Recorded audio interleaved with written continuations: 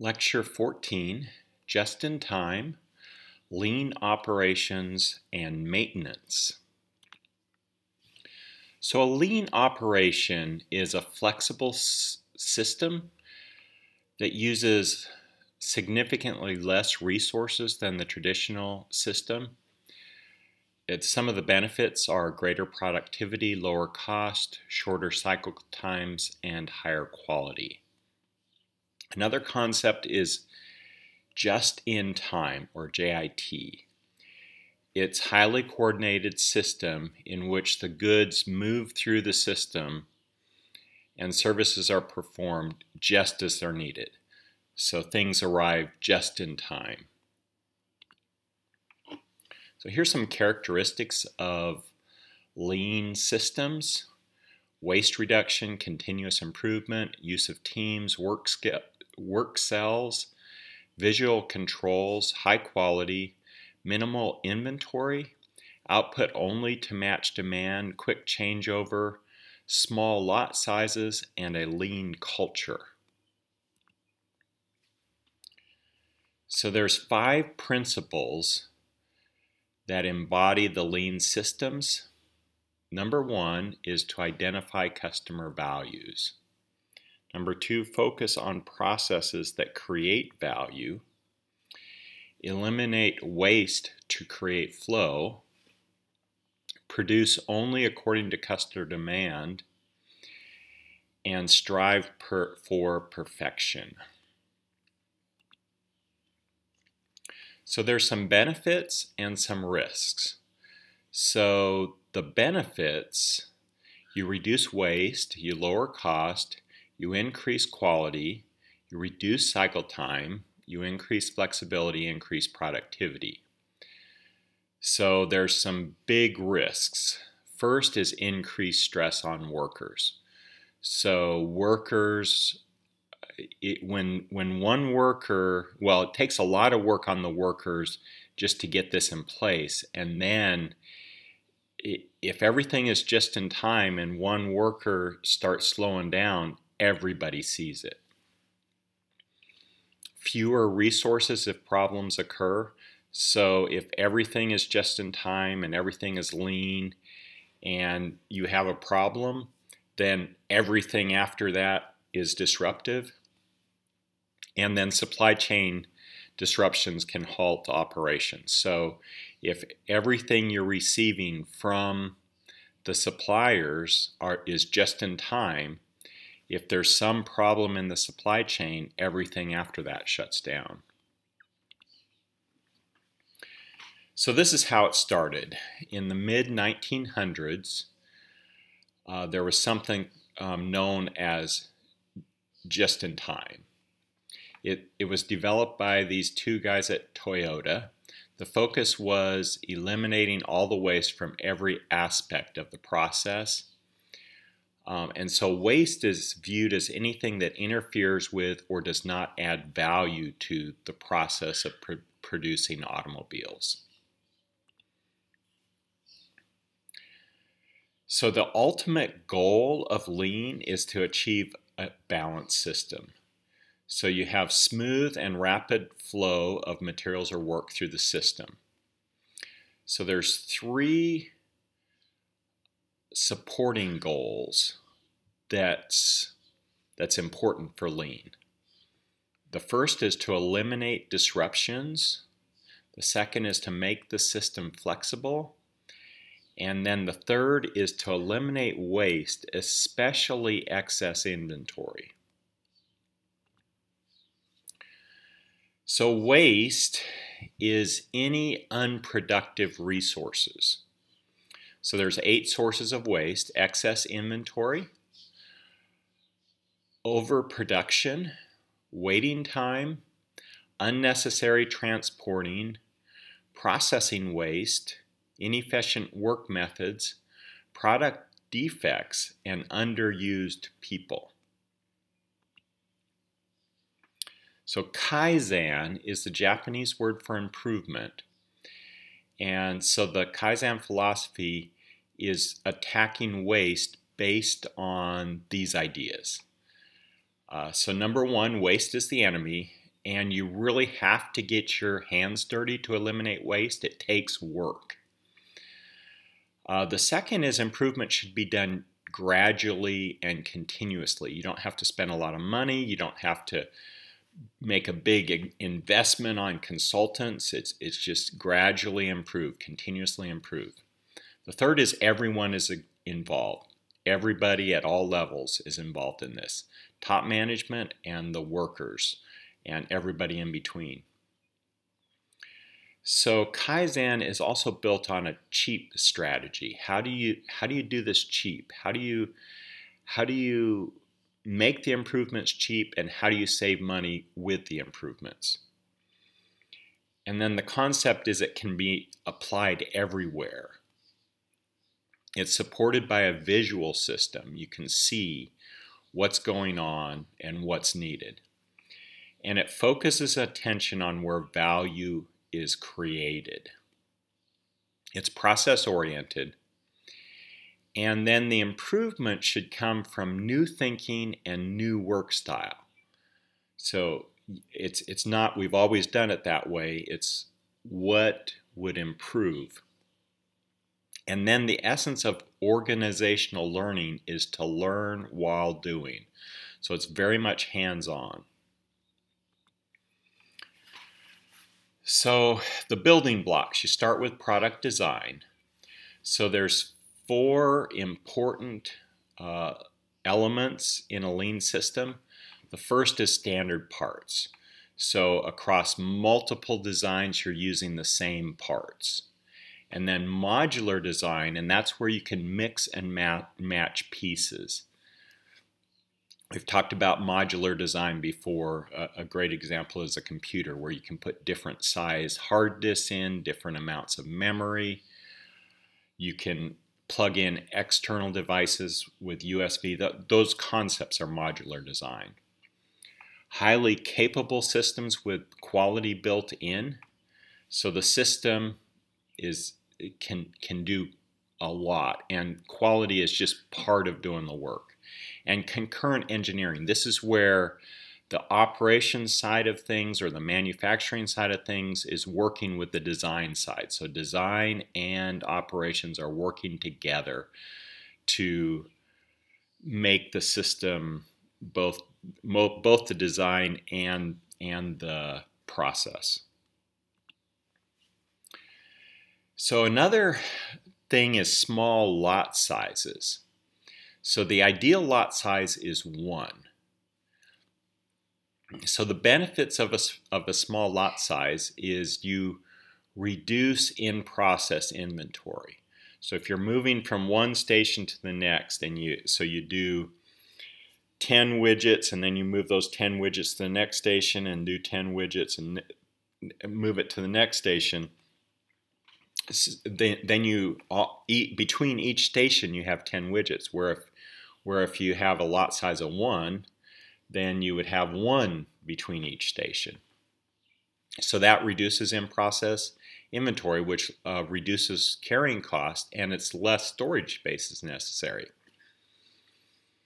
And then inspection and rework costs are less when problems with quality occur. So if you're building this widget and you have a lot size of 10, and there's say 10 steps, and you find at the beginning or somewhere in the process that there's a problem with quality and you have to fix it. If you have 1 at each station, then you'd only have 10. If you have 10 at each station, you'd have 100. So then you'd have to fix 100 versus fixing 10. It permits greater flexibility in scheduling. So if you can change things rapidly, then you can change what you're building easier. You have less inventory to be worked off before implementing product improvements. So if you decide on this improvement and you have 100 things in the system, you have to finish off those 100 things before you start the new improvement. If you only have 10, you only have to finish off 10. You also have increased visibility of problems. So if there's very little inventory between steps, then when step 5 in the process is slower, you'll see it bunch up there or people waiting there. And you also, it's easier to balance operations. So you can see it's much easier to see which operation is taking longer. Setup time reduction. So lot sizes and changing product mixes require frequent setups. So unless you can change the setup fast, that small lot size can be prohibited. So you want to have a deliberate improvement in setup times. So this one concept is single minute exchange of die. It's a SMED. The concept is when you're building something, you have a die there that's or a mold or something, and to be able to change to the new setup you should be able to change to the setup at a workstation between widget 1 and widget 2 in a minute. So if you can reduce the changeover time across the system, then you could have widget 1 come through the system, and then widget 2, and then widget 3. Grouping technology may be used to reduce setup time by capitalizing on similarities. Manufacturing cells. So one characteristic of a lean production system is multiple manufacturing cells. So a manufacturing cell is really a place where you're doing multiple operations all at one place. So a manufacturing cell, rather than going through a very long assembly line, a manufacturing cell would do the entire buildup right in one area. So some of the benefits is you have reduced changeover time, you have high equipment utilization, and it's really easy to cross-train workers. Quality improvement. So quality defects during the process can disrupt the orderly flow of work. So automation, it's a really hard word, but the concept is automatic detection of defects during production. So this is where you detect defects as they occur, and you stop production to correct the cause of the defects. Work flexibility. So here's some guidelines for increasing flexibility. Reduce the downtime due to changeovers by reducing changeover time. Use preventative maintenance on key equipment to reduce breakdowns and downtime. You cross-train workers so they can help with when bottlenecks occur or other workers are absent. Use many small units of capacity, many small cells to make it easier to shift temporarily or to add or subtract capacity. Use online buffers, store infrequently used safety stock away from the production area. And then you have reserve capacity for important customers.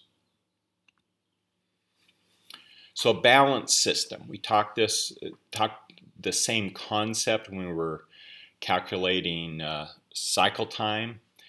In lean, it's called takt time. So the takt time is the cycle time needed to match customer demand for the final product. Sometimes it's referred to as the heartbeat of a lean system. And so the takt time is often set for the work shift. So you determine the net time available per work shift. If there's more than one shift per day, you multiply by the net time by the number of shifts, compute the takt time by dividing the net available time by the demand. So the takt time is really how often does a widget have to flow from one station to the next, or flow. It's that cycle time. Process design, inventory storage. So lean systems are designed to minimize inventory storage. So inventory tend to cover up recurring problems, partially because they're not obvious and partially because the presence of inventory makes them seem less serious. So here down here on the left-hand side, there's an example of a boat that's riding in the water. And see all these rocks under here? These are problems. And this water is represented by inventory. So you don't even see these problems. You're floating along, everything's great. You start reducing the inventory, and suddenly all these problems crop up. So now you can remove these rocks as problems, and you see that the boat can float again because you've made these problems visible by reducing the inventory. Fail-safe methods. So poka-yoke is fail-safing in Japanese. This is building safeguards into a process to reduce or eliminate the potential for errors during a process. So something we're all familiar with is electrical circuit breakers. You plug too many toasters into one outlet, the circuit breaker blows. The reason for that is if you didn't have circuit breakers and you plug too many toasters in, it would overheat the wires in the wall and burn your house down. Seatbelt fastener warnings, you get in your car and you start driving down the road and the seatbelt starts flashing at you. ATMs that signal if a card is left in the machine. So you put your card in the machine to get your money out, and then you walk away with your money and it starts signaling. Designing parts that can be only assembled in the correct position. So there's two ways you can put it in, right side up or upside down. You put a little notch in there so it won't work upside down. Personnel and organizational building blocks. So there's 5 elements that are important for lean systems. The first is workers are assets. Workers are very important.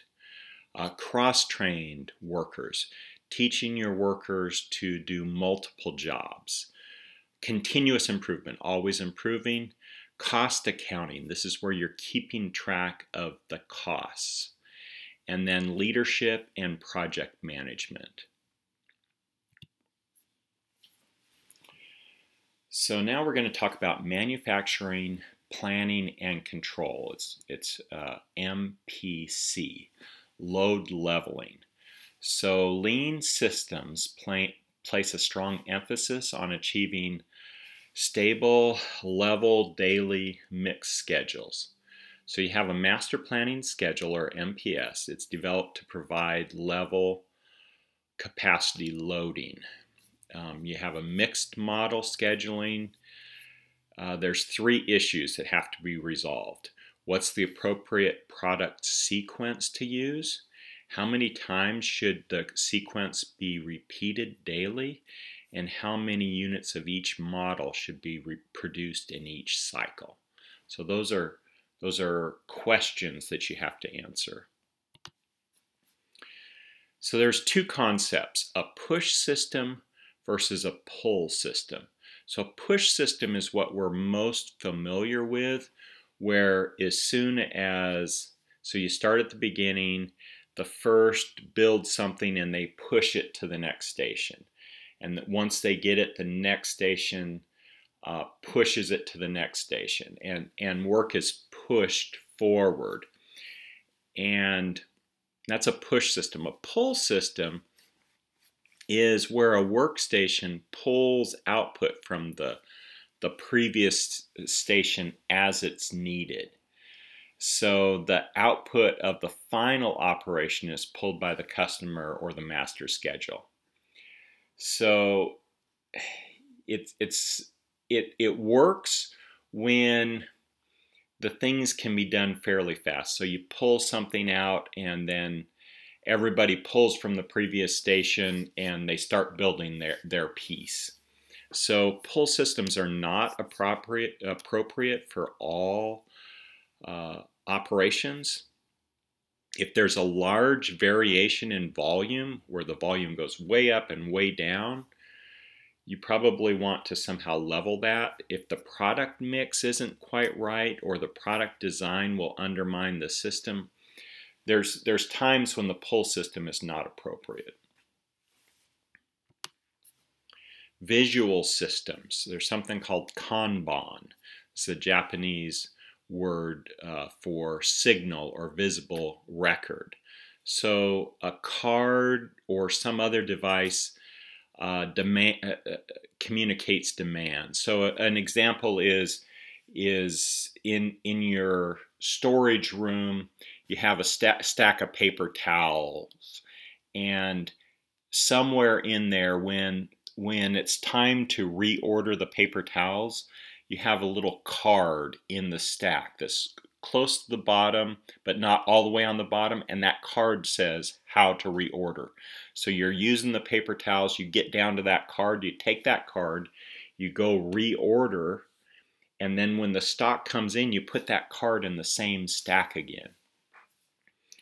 So the authority to pull or produce comes from a downstream process.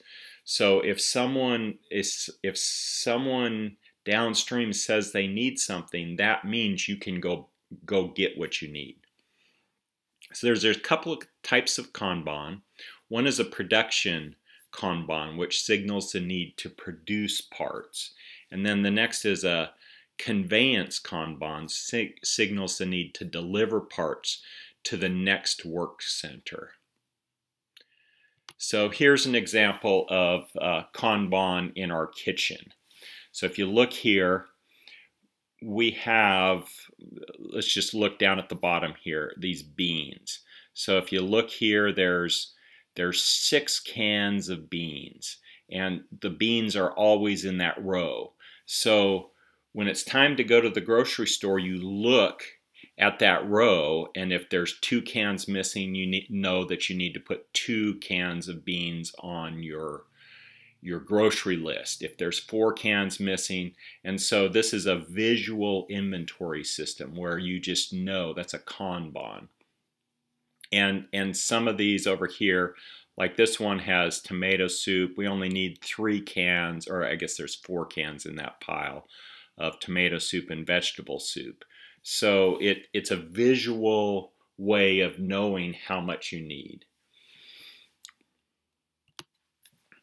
Limited work in progress. So one of the benefits of work in progress is stuff that along the line that you're working on.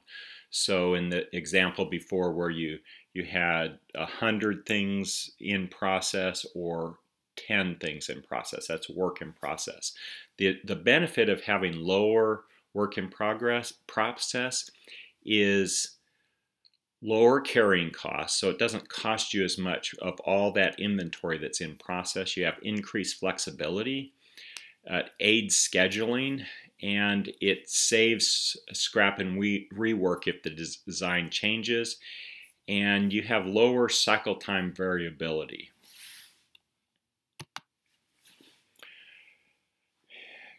Close vendor relationships. So lean systems typically have close relationships with vendors.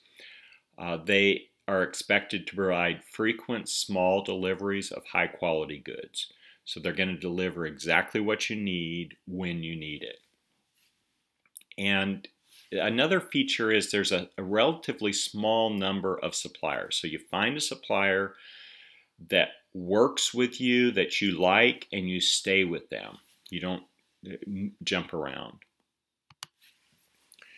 Reduced transaction processing. So there's something called the hidden factory. These are all the things that are sort of behind the scenes.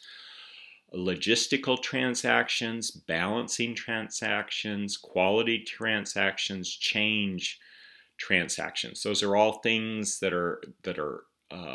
they all cost, but they're not visible. So you want to reduce the cost of all this hidden factory as well as the visible factory. Value stream mapping. So a value stream mapping is really a visual tool where you systematically examine the flow of materials and information. So the purpose is to identify waste and opportunities for improvement. So if you think of a process, each step in the process should be adding value. And if it's not adding value, why are you doing it? So the kinds of data that you collect the time. How long does it take at each step in the process? The distance traveled. So sometimes you might have a layout where you have to walk down the hall and then you walk back to where you were, or you walk across the office or walk across the factory and then come back. So distances traveled. Mistakes. So how often do mistakes happen and where do they happen? And what could you have done to prevent that mistake? Inefficient work methods. So Joe does it way faster than Sally. Well, let's look at the way Joe does it and the way Sally does it. Maybe Sally needs to learn how to do it the way Joe does it. Waiting times. So there's two different kinds of waiting times. One is the product got there and the product is waiting for the next station. The other is the station is waiting for a product. And then information flows. How is the information being moved around? So there's something called 5W2H. So 5W2H, it's the 5 W's are what, why, where, when, who, and the 2 H's are how and how much. So this is a method when you're looking at a process, you're asking, what is this process doing? Why are we doing it? Where does it happen? When does it happen? Who does it? And then how is it done? And how much do we need? So it's a tool you'll see a lot of times that they'll just use the term 5W2H. Lean and Six Sigma. So Lean and Six Sigma, a lot of times you'll see those two together. So Lean is streamlining the process, and Six Sigma is increasing the quality, reducing the process variation. So what can happen is when you lean the system, sometimes if you get it too lean, you can actually reduce quality.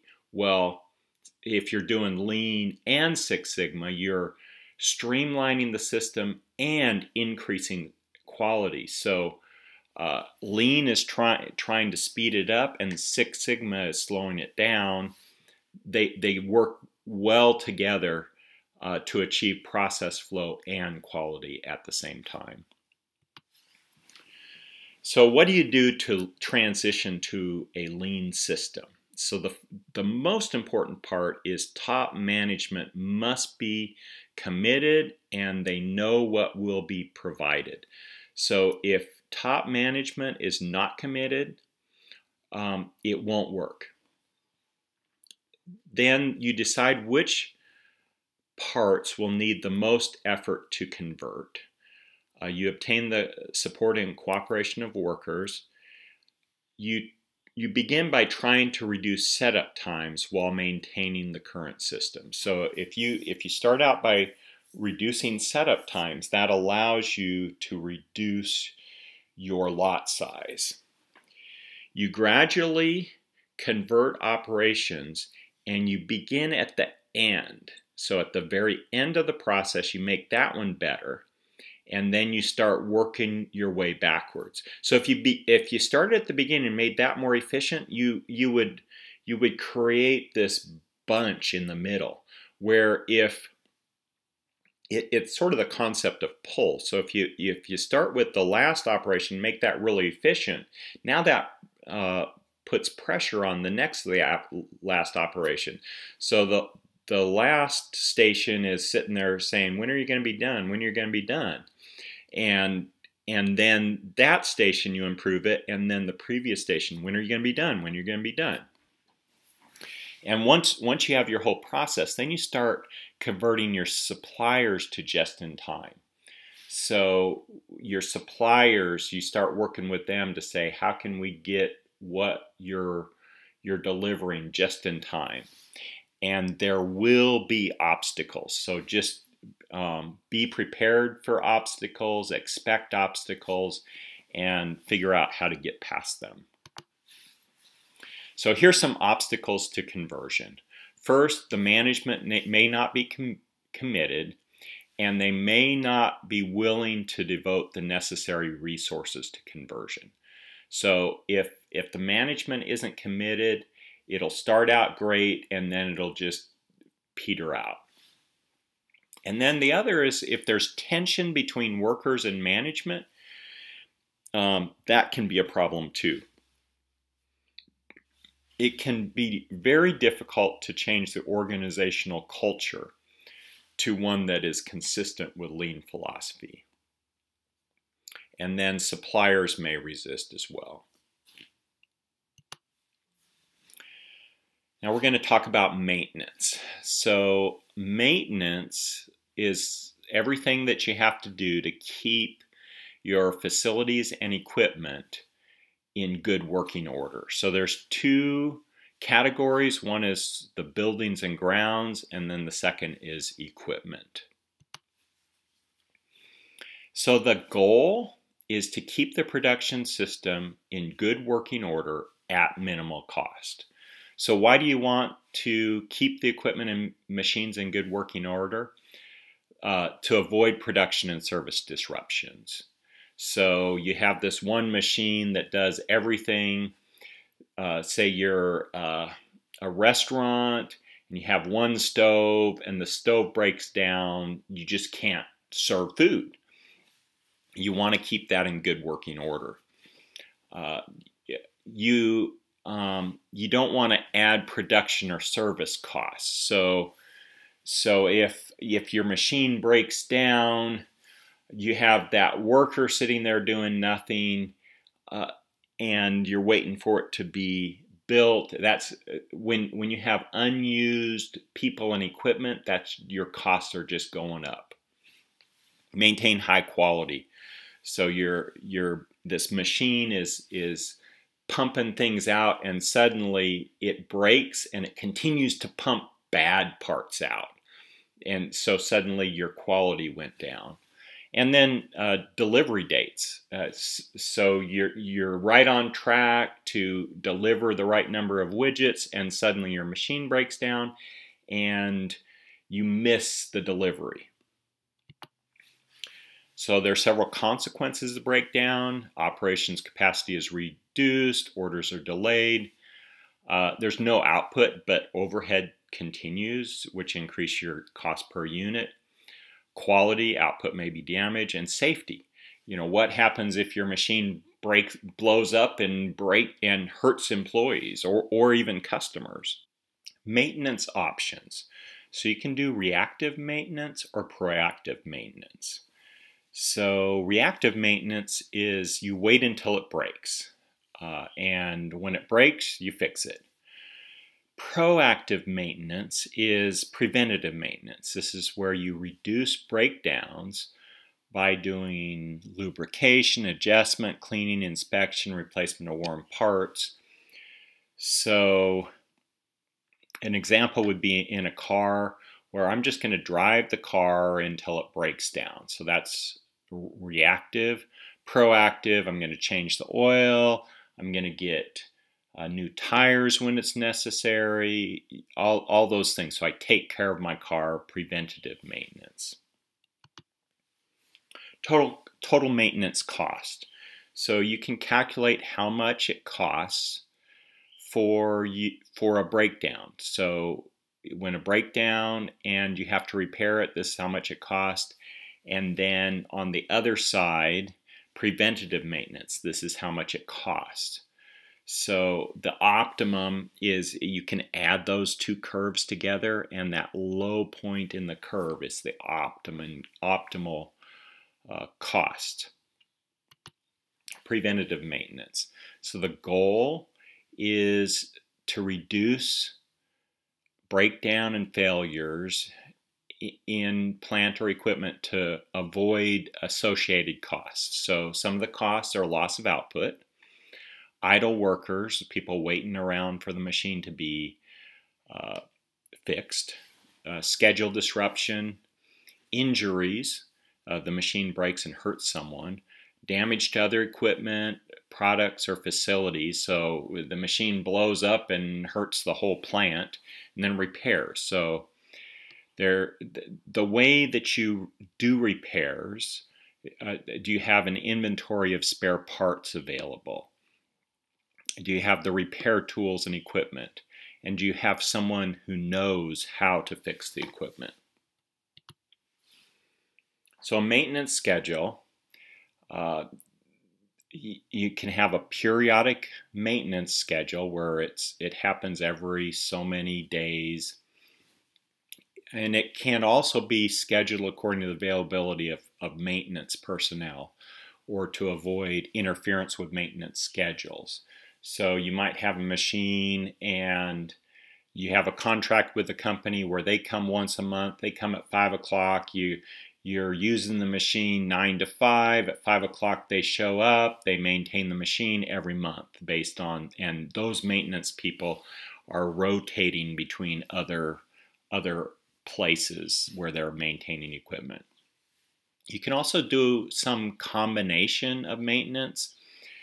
So you can have planned inspections to reveal the need for maintenance, and then you can do it according to the calendar or passage of time or predetermined number of operating hours. So an example of 2 and 3 is I'm going to change the oil every 5,000 miles or 6 months or 3 months. So whichever comes first. So I'm going along and I get to 3 months. I'm not to 5,000, but I'm going to go ahead and change it anyway.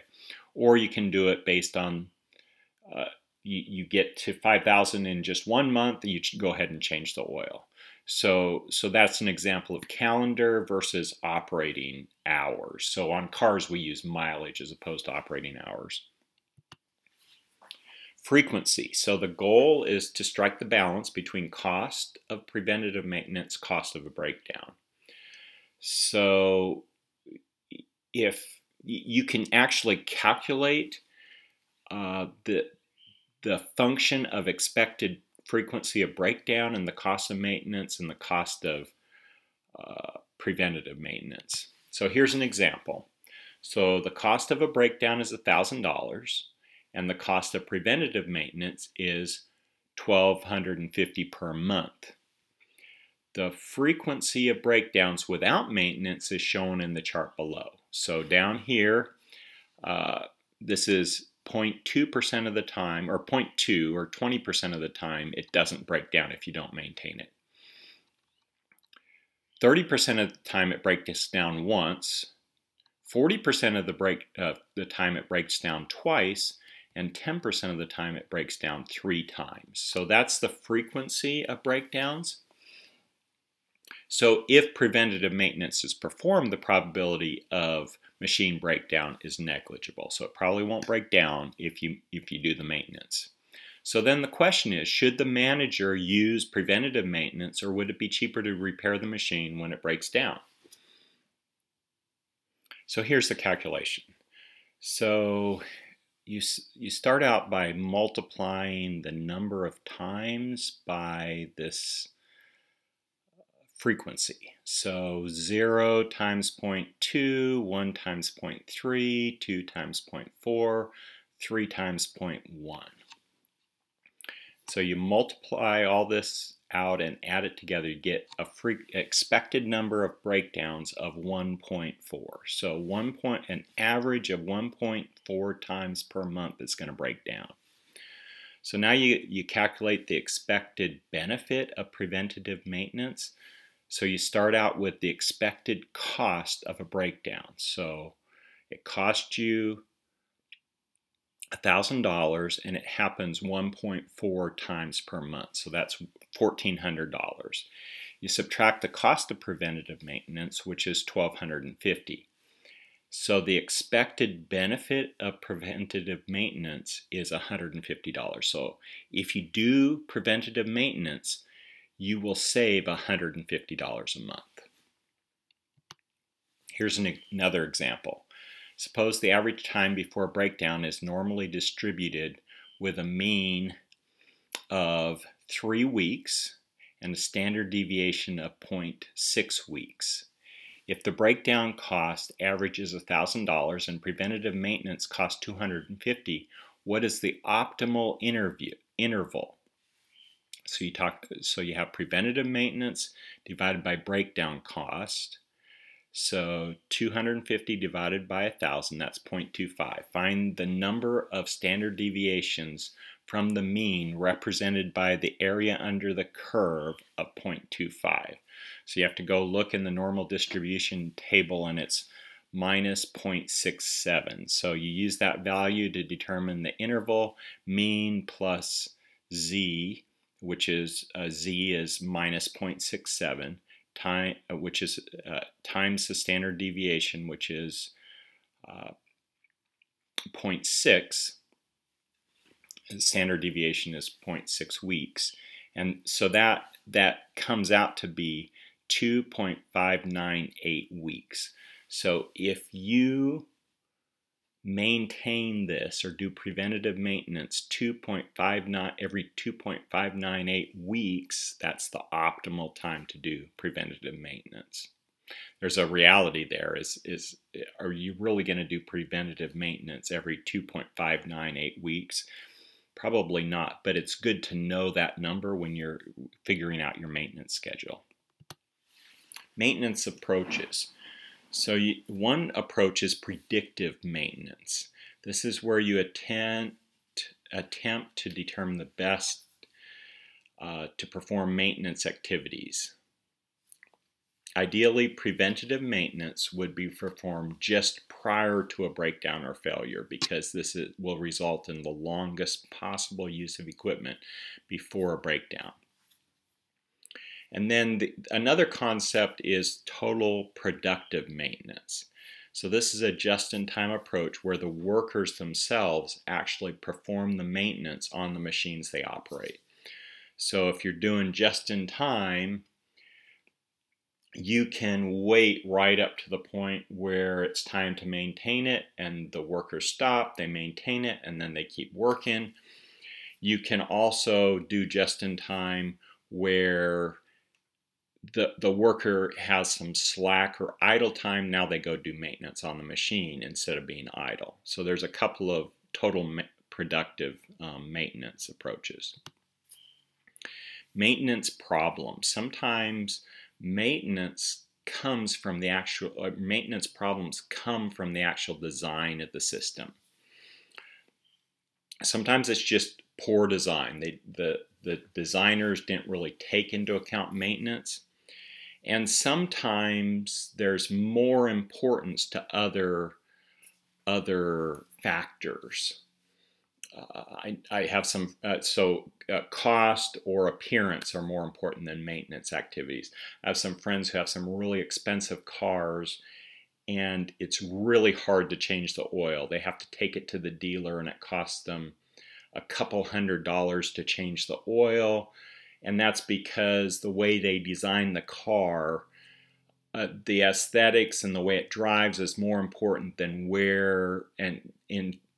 how easy it is to change the oil. So a lot of times, if you have a car that's really expensive to change the oil, you might want a maintenance contract where you just take it to the dealer, they change the oil. Breakdown programs. So there's a few approaches to dealing with breakdowns, the use of standby or backup equipment. I had this car once that was getting old and the clutch was going out on it. It was, and I used this approach where I had both an excursion, which got poor mileage, and then my car, which got uh, good mileage, but the clutch was going out. So what I did was essentially my excursion was the standby or backup vehicle, and I kept driving that Honda. It had 200,000 miles on it. The clutch was going out. It needed a new timing belt. And I was just going to drive it until it wouldn't drive anymore. And then once it wouldn't drive anymore, I was going to sell it. So I drove that car for about 6 months, knowing that at any point it could fail. And sure enough, I was driving to the doctor one day. It was on a bit of a hill, and I just couldn't make it up the hill. Pulled over, and I was about a block from the doctor. I walked to the doctor, and then I called my wife. She came and got me. We called AAA, towed it home, and then I called the junkyard and said, "Come get my car." And actually, the guy at the junkyard said, "Well, I might want it." So he came and bought the car for $100. So that was an example of just drive it until it breaks. Inventories of spare parts. Do you have an inventory of spare parts? Which parts do you have in inventory? You can use operators who are able to perform at least minor repairs on equipment that they operate. So a great example in the car is you should check the oil periodically. So in the olden days, when there was full service gas stations, they would check the oil for you. Now, when you get gas, you really should check the oil at least every other time to make sure that the oil doesn't run out.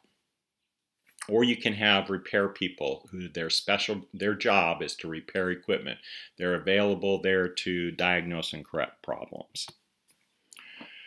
Replacement. So when breakdowns become frequent or too costly, the question is, what's the cost of replacement compared to continued maintenance?